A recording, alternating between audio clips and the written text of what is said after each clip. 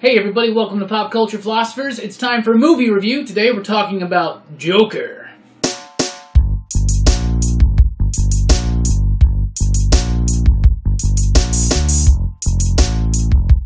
That's right everybody, thanks for checking out the video. I am Rockin Robbie Billups. This is Jelani, Bullard. And this is Brooks. And we are going to be talking about Joker today. That's right, the brand new movie directed by Todd Hangover Phillips, starring Joaquin Phoenix.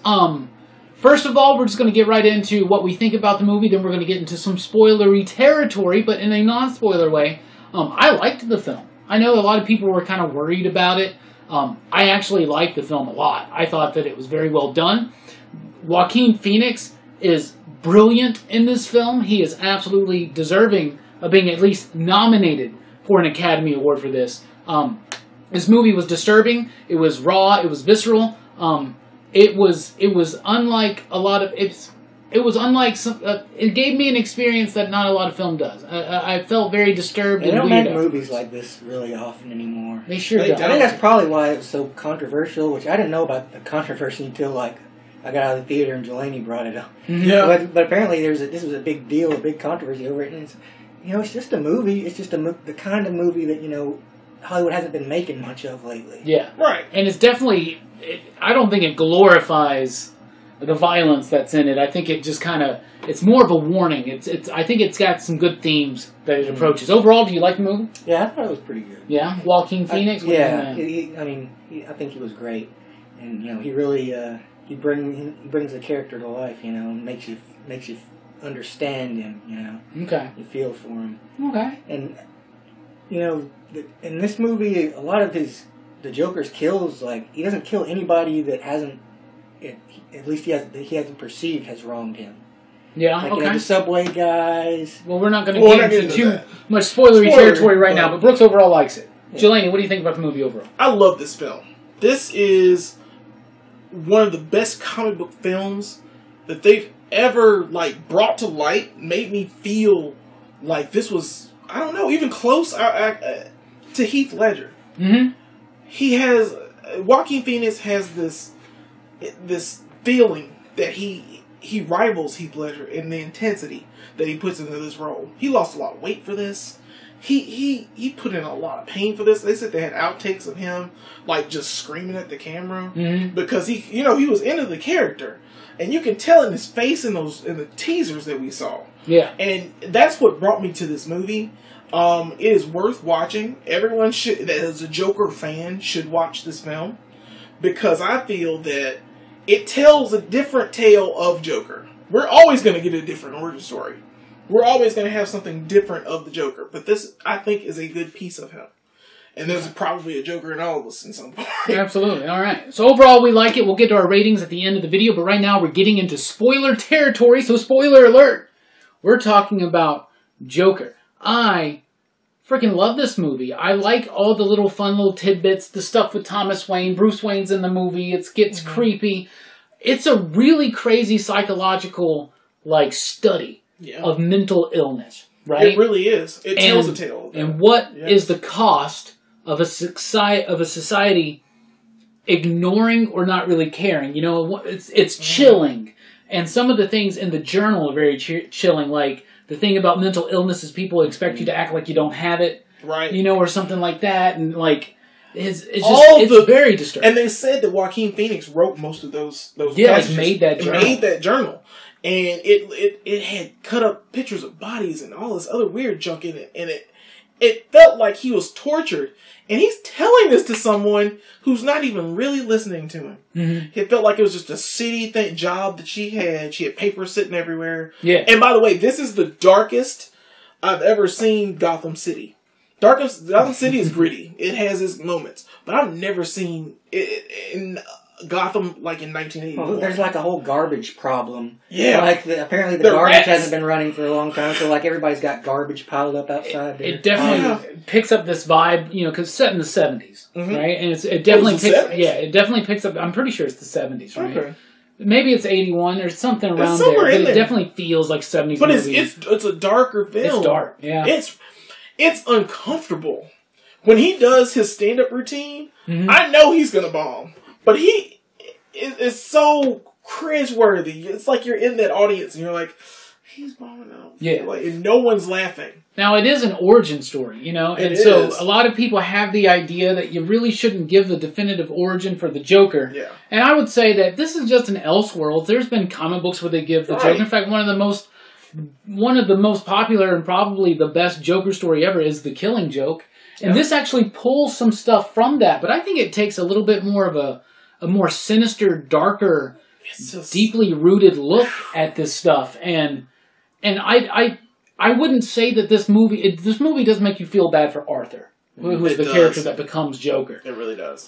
It does, but it doesn't like justify what he does. I don't think. Like, you do get the sense that those people might deserve it a little bit, right? And that's one of the things. It's kind of like V for Vendetta, where it's asking you to be like, well, this is a problem, right? Do you agree that the disparity between the elite rich in Gotham and the poor and the downtrodden, yeah, that's right. How do you fix it? Is this the right... And they, well, yeah, but V for Vendetta asks you that same question. Like, what's the alternative? What are you supposed to do?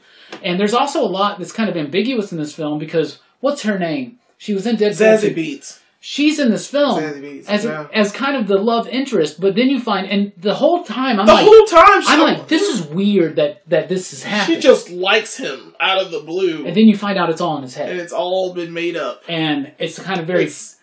People were afraid that this movie was going to be Taxi Driver meets King of New York. Not King of New York, King of Comedy. Yeah, De Niro's in it. Yeah, and I love him in this movie, but it's more to me like Fight Club meets Falling Down. But falling down, but not just about a dude having a bad day because his wife left him and cheated on him, and they won't serve him breakfast at 10:45 or whatever that movie was. Remember that? Yeah, man. Incident. It's a lot more deeper than just having a bad day. Like, he does have a series of bad days. Well, you said how it's like The Killing Joke, but The Killing Joke was like, what happens when you have one bad day? But with this one, it's like, what happens if you have had a lifetime of bad days? Yes. So there's like, he even says at one point, he's like, when he's talking to his mom, he's like, I've never been happy a day in my life. 1 minute of my life. Yeah. And everybody the entire time is telling him, put on a smile, put on a happy face, pretend, just fake it till you make it, right? And that's something we tell people. And like, that works for a lot of people. Like, it works for me personally. Like, if I'm having a bad day, I can just kind of fake it until I make it and eventually, like, be cool, right? You know, there's plenty of times where I've shot a video where inside I was all like, but, you know, you got to bring the energy. You got to bring the life to it, right? Right. That doesn't work for everybody. Yeah. You know, and it can even be insulting when someone like me is telling someone that's not like me to be like, just suck it up. Suck it up. Yeah. Power, you know, I'm like Michael Bluth. We're all just gonna keep our heads down and plow right on through. We'll be fine, you know. But it's the danger of that kind of. It doesn't work for everybody, and mental health is not something to be ignored. Mental illness is not something to be cast aside. Not something to not be taken seriously. No. Yeah. What do you think? How do you think about the way it approaches that theme? Do you think it uses? Because I don't think it uses it as an excuse to justify Joker's behavior. It's showing, there's a reason, I think you can show the cause of something without it making it an excuse for something, right? What do you think? Well, yeah, I mean, I think, it kind of helps you understand, because, you know, it's not just that he has mental problems, it's also that his environment is so bad, and, like, everybody, like, nobody cares about him, nobody listens to him, he feels alone, like, he has to basically make up a girlfriend for himself in his head. Yeah. And, like, he's like, everyone's mocking him, and he's like, you know, he says, nobody sees me. Yeah. But then, like, when he starts, you know, becoming the Joker, he's like, people are starting to see. So he's like, he feels like, you know, the only way he can get the attention he needs is to, you know, murder. You know, to make a noise loud enough. And the initial murder is an act of self-defense.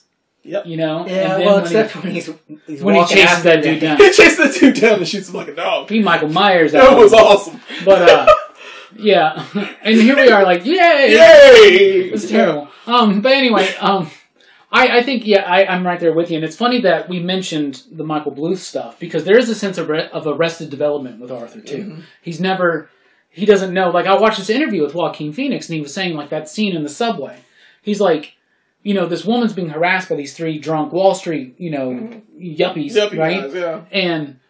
And he doesn't help her, but not because he's like scared or anything. But he was saying is like to Arthur, he's kind of like, is this how you're supposed to? He doesn't know how to talk to her. He doesn't know how to interact. He doesn't know how to make that kind of a connection. you know, and so he's got, look at his journal, you know, and like he's got some really weird repressed things he just doesn't know. So there's a sense of Arrested Development, there's his true mental illness, and then there's just the world just always ignoring him, you know, and I think that's where Phillips and company are shining the light in on it, being like, you know, people have problems, and we all just expect them to get over it, or to act like everything's fine, and that doesn't work for everybody. And if it doesn't work, it can get into a dangerous situation, and that's what this movie's kind of about. But also, people say something like the Joker shouldn't be celebrated, right? Yeah. Well, it's just going to happen because the Joker is one of the most popular comic book villains. He's the probably the most popular. Everybody loves the Joker, right? At least. So maybe it was definitely a bold move, I think, to take this much of a visceral and raw and disturbing take on it. But I like it because to me it's more true to the character. You know, it is. This is how he becomes the Joker. This is why he exists to ruin into things. And I think that he needed to go through those things, and he was being forced out of these things. Over time, like you said, they did forget about him. They turned their backs on him. And he was abandoned at birth. He got adopted by a crazy woman who basically like raised him and told him at one time that he was the adopted child of Bruce Wayne. You get Thomas Wayne, excuse me. Well, she didn't tell him that. He found out. He found out on his own. She was under delusion. She was nuts as well, but she brought her own psychosis onto him. On top of him being beaten by her boyfriend, he lived in a life of neglect and abuse. Awful existence. And it continues on, and it's painting like nobody. I love the moment when the doctor or with the therapist that he's talking to, after they shut down the program, so he's not out. He's not on his drugs. He has no drugs. He's not getting help anymore. Even if the help wasn't effective, he was talking to someone. He had some form of release, some form of something like that, right? I love the moment she's like, Arthur, they don't give an F about you. They don't. They don't give an F about me. And to me, that movie is kind of about that. Not like it is a class war that erupts. You know, it's a riot based on this class war. And my one big problem with the film is that it does at the end paint Joker as kind of like this V for Vendetta, like a hero, like an anti-hero. Now, obviously, it's done with the music and everything. It's obviously awesome that it's not. That final act, you know, at the same time, like earlier when he was on the talk show, like the guy's like, "You trying to make a political statement?" He's like, "No, I don't have any political." He just wants that attention. Yeah, he's not even attention. There's something about that for him. It's like what everybody else is doing. Like that's just, you know, it's caused by him, but that's not what he wanted. He wasn't trying to do that, you know. Yeah, it's just like that's just how things happen. That's how the Joker is. You know, things random. You just kind of randomly sets things off. Yeah. Arthur is just, it's like such an intense vision of this character. Joaquin Phoenix is just, this isn't just like someone acting like something. Yeah. This is like, this felt so real, man. It felt like he actually went through that. Well, this coming from a guy that like faked that he wasn't going to be an actor for a long became time. a rapper. Yeah, became a rapper. Yeah. I mean, of course, because he's very method. I mean, and it works very well for his character. I hope he is nominated for an Oscar for this, at least nominated. I mean, he doesn't have to win this one, but they may take it this year. Yeah. I haven't watched any real films, but I really think that this might be the one. I think just maybe some of the negative media surrounding it at times might hurt. I don't know. It's not going to hurt it. I don't think so, because I think he should definitely be nominated because I think it's a brilliant performance. Yeah, I think it's the strongest performance as the Joker. Like, and it's not the comic book Joker, y'all. It's not a comic book movie. This is a different film. This is a completely different film from all of that. Yeah, and I'm cool with it. Yeah, and I love it. This is something akin to like an Elseworlds or something. You know, like when Grant Morrison and Dave McKean did Arkham Asylum. You know, that doesn't fit in with your typical comic booky Batman fun stuff from the 80s and the 90s or whatever, but I like that. It feels something like that. Real. This feels like a prestige format graphic novel or something. Yeah. I don't know. But I really liked it. But that's what DC wants to do now. Yeah. They want to make films that are like graphic novels. You can pick it up, put it down, and that's that story. Yeah. And then tell another one instead of making a cinematic universe. It makes total sense. And it works. And I really want them to continue this because you'll get an Oscar quality caliber movie Yeah. out of Joker, which I really thought was not going to do well until I saw the first teaser. And I was like, the second I saw the makeup test and how he looked and it fascinated me. You sold me right then, because I was like, oh yeah, they're making a character piece of a villain. I mean, because you just can't have him. Oh, I'm shooting up banks, I'm doing all this stuff. You could how easily could have done that. Yeah, they've done that, and they did that horribly this last time with Suicide Squad. And you didn't like Jared Leto, Joker? He's not the best. He's not the best. He says he thinks he was doing better, but. And I like Jared Leto. Don't get me wrong. It's just that was not him. I have a hard time like saying whether he was bad or good because I don't think he got enough screen time. He didn't get enough time to do it. But I wouldn't, I wouldn't say he was in the top of my list either. I still have never seen Suicide Squad. I feel like the blessed one here. You should watch it because it is kind of entertaining and it's. Harley Quinn has her moments and it did shots. Okay. I'll get plenty of Harley Quinn and Birds of Prey. Trust me. Good luck with that. Harley Quinn's gonna be in Birds of Prey. Yeah, it's basically a Harley Quinn movie. But back to Joker. Was she a member of that team? No. No. Isn't that like Batgirl and Hunter? Yes. Yeah. It's gonna be whatever. Like birds. Birds of Prey. Back to Joker. Bad. I love the cinematography in this movie. Yeah. It is shot brilliantly. It's a Scorsese film. The camera work, it definitely homages Scorsese. And Scorsese's involved at some point as an executive or something like that. He's a producer. It feels very much like Scorsese-esque, but it doesn't feel like a ripoff of the Scorsese film. Like I said, it doesn't. It's not a ripoff. It just feels... It has those moments. Yeah. It does have those King's Comedy moments. It does have those Taxi Driver moments. Yeah, it does. So... Yeah, and it's gritty, it's dark, it's like Scorsese's film. Yeah, I think it's well-rounded. Gotham itself is a character. Yeah. The music is amazing in the movie. And everything. That's another thing that's very Scorsese-esque, is the use of popular music and just to maximum effect. Right. I will never, ever listen to That's Life again in the same way. Life! You know what I'm saying? It's wow. I knew that this was going to happen from that first makeup test that we got. He doesn't have the typical Joker makeup, but it is the Joker, but it is a more nuanced, broken, truer look into somebody like the Joker and what would actually cause somebody. It's like it's a what if. What would cause someone to be the Joker? What would bring that about? And you can totally see the clown prince of crime coming out of this. Because now people are noticing him. People are paying attention to him. And he's going to fuel with that. I think the scene where he seems most Joker-esque is like in the end when he's running from the cops in the subway. Yeah. You know, he's slipping around. He's putting on the other guy's mask. He causes the fight. He slips out through that. And, you know, the scene where he dresses up as the bellboy to get into top to top. I love that he just puts on the jacket. He does everything and just walks in. Yeah. Yeah.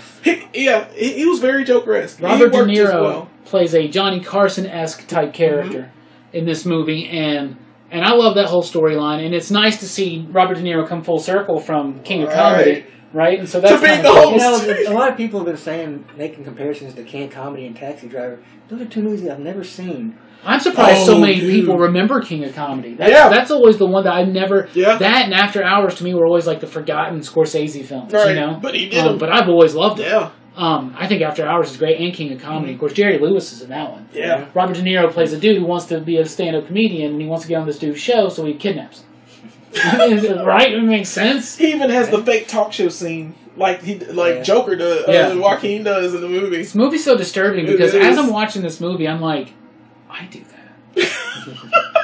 You know, like when he's pretending to like be on the show and stuff, I'm like, I've done that. I'm a little concerned. It made me feel so weird at the end of it. Does. And I was really thinking. I was thinking, like, how did you feel right as the movie ended? Now, I watched this movie alone too. Yeah. That was a weird experience. I watched it alone. That was a weird experience. Yeah, I can imagine. I walked out of there and I was like, I'm just questioning everything about me right now for some reason. Like, it's a movie that kind of relies on making you uncomfortable. Yes. It does. It finds a way. And I can see a lot why somebody would not like this movie. It's not. It's not for everybody. It's not a movie like for everybody. It's not like an Avengers or something like that where anybody could just watch it and Well, that's not real cinema. It's a very slow burn for it. It makes you feel things. When it does one of the things that I thought about a lot is like the whole idea of Gotham's got this garbage problem, and like all this garbage is piling up. People just have to ignore it, and it's kind of like the people are like Arthur are like that too. They're like garbage, and like people are ignoring them. Yeah. And dude, you're right. That's tied into the. Yeah. Professor Brooks over here. No, I guarantee you that's exactly why that's in there. Yeah. I just thought it was something to build out some of the tension that was building up in the city. Because I think that the city is a great character in the movie as well. And it's also like they make light of that too. Like they make a joke about how the garbage like on the De Niro show, like there's a joke about the whole garbage situation. Yeah. So it's like the people who can afford to just ignore it, it's not a problem to them, but to the other people who Dude, right? Here's another thing I noticed striking in this movie, a visual theme, like tie-in, whatever, right? You see over and over in this movie him walking up those stairs. Yeah. Tired, broken down, up the stairs, right, to his home, to his life of misery, and all this stuff. Yeah, and when he becomes the Joker, he's dancing down. And I love the idea that he's going up the entire movie. Yeah. He's trying to be better. He just can't get there. When is he free? It's when he's descending. The descent into hell and madness. I don't know. I really like that visual cue there. I thought that was really nice touch. It's made well. Todd Phillips does a great job with I think it's his best film for sure. This is, has to be. It makes you feel for him in ways I didn't really think I'd expect for the Joker. It makes you want to understand why he would be later on caused what happens. Or did it happen? We go into these hallucinations he has. We don't know right now if his plan succeeded. He finally got the attention he wanted. He's actually the Joker, or this was all a figment of his imagination. What if it was? I like his last line where like he's laughing and the psychiatrist asks him like, "What's so funny?" He's like, "I was just thinking of a joke." He's like, "You mind telling me?" He's like, "You wouldn't get it." Yeah, that's great. That is good. And then tells the joke. And then the joke was that Bruce Wayne's parents got murdered. Yeah. Yeah. Yeah. Oh yeah, and it's the murders get tied into those riots, and that's interesting. It's nice little neat. I'm kind of I don't know. Like it feels kind of like it was forced. I feel like it was, but I don't think it actually hurts the movie. I like the scene with Bruce at the gate, and what I presume is Alfred. Mm-hmm. I like that scene a lot, and I like Bruce being in that scene, and that was very creepy. Right? What he did to Bruce. Yeah, that was different than the way he treated the kid on the bus. Right. Two different. This is a movie of duality. He was losing his mind slowly. Yeah. He's gotten to the point where he's at Bruce Wayne's mansion. Yeah. So so it's weird.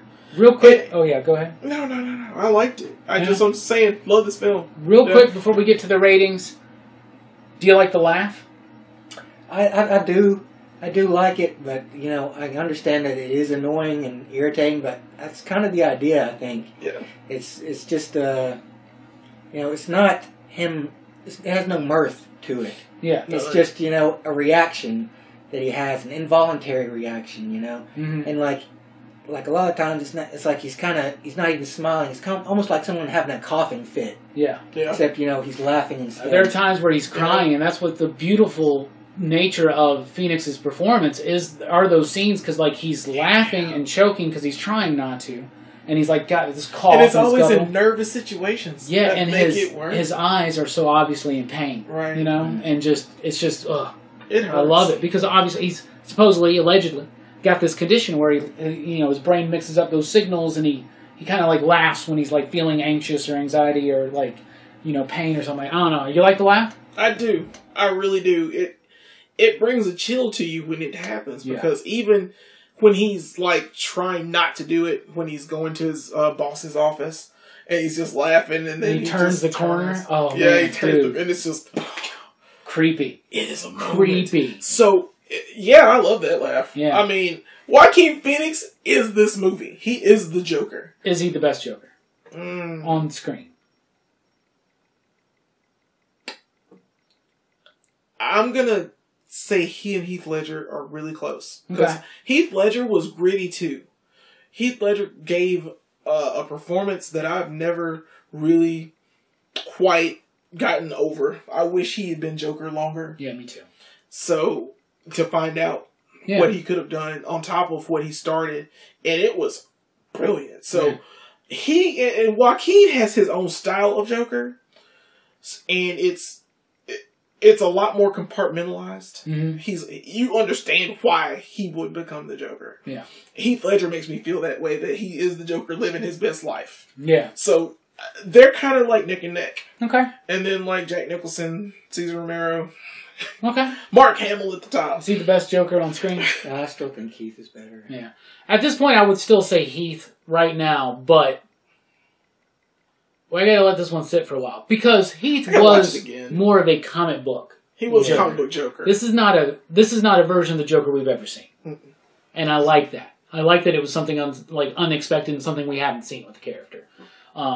But it still was very much the character. I don't know. I really Joker. So now we're gonna do the ratings, the rating system here. So out of 5 possible you digs, Jelani, what do you give Joker?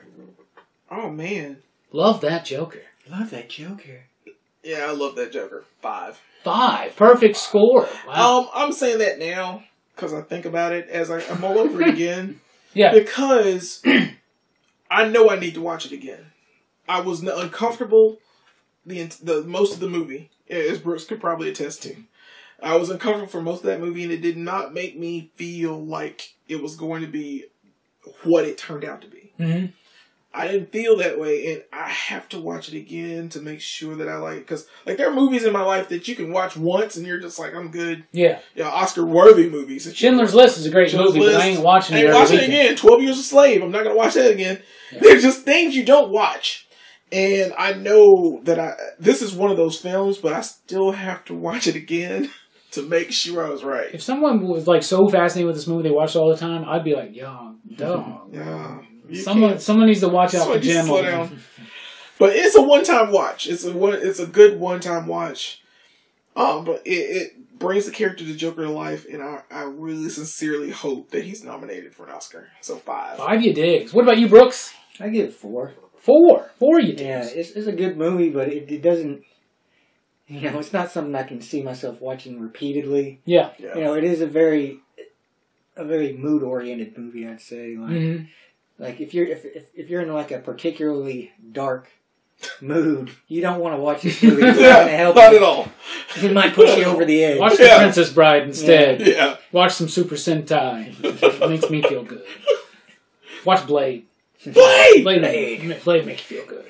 Way more dangerous things out there than not the vampires. I'm right there with you, Brooks. I'm gonna give it a 4. It's pretty solid. I'm not quite on a 5 level. I was thinking 4.5, but the one thing I don't like about the movie is I don't like how they almost does kind of get painted as a hero at the end. I think that I don't know. That made me a little unnerved, uncomfortable.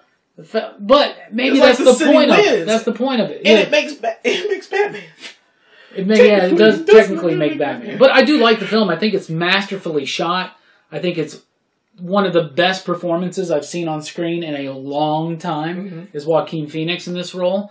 I like the movie. I think it's got some funny moments when he walks into the glass door. It's cracked me up so much. And when Thomas that was funny to me because I remember doing that one time at his house.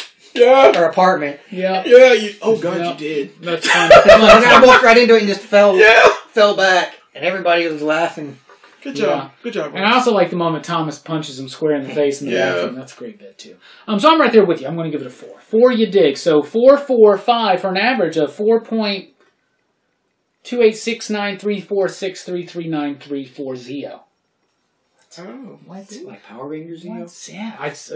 Anyway, so how many Power Rangers references can we jam into this? Yeah, let's do it. So time for Buster. Let's go ahead and wrap up this show. I've been Rockin Robbie Billups, but anyway, thank you so much for checking out this video. Let us know your thoughts about the Joker in the comments down below, and more movie reviews are coming. We're thinking about Gemini Man. It's about Two-Face, right? So we do Joker, then we do a Two-Face movie. Gemini Man. It's not about Two-Face. It's not about Two-Face at all. Anyway. Thank you so much for checking out the video. I've been Rockin Robbie Billups. This has been Jelani Bullard. This has been Brooks the Magnificent. And we are Pop Culture Philosophers. Thank you for joining the PCP Army. You can do so officially over at our Facebook group, PCP Army. Thank y'all so much. You dig?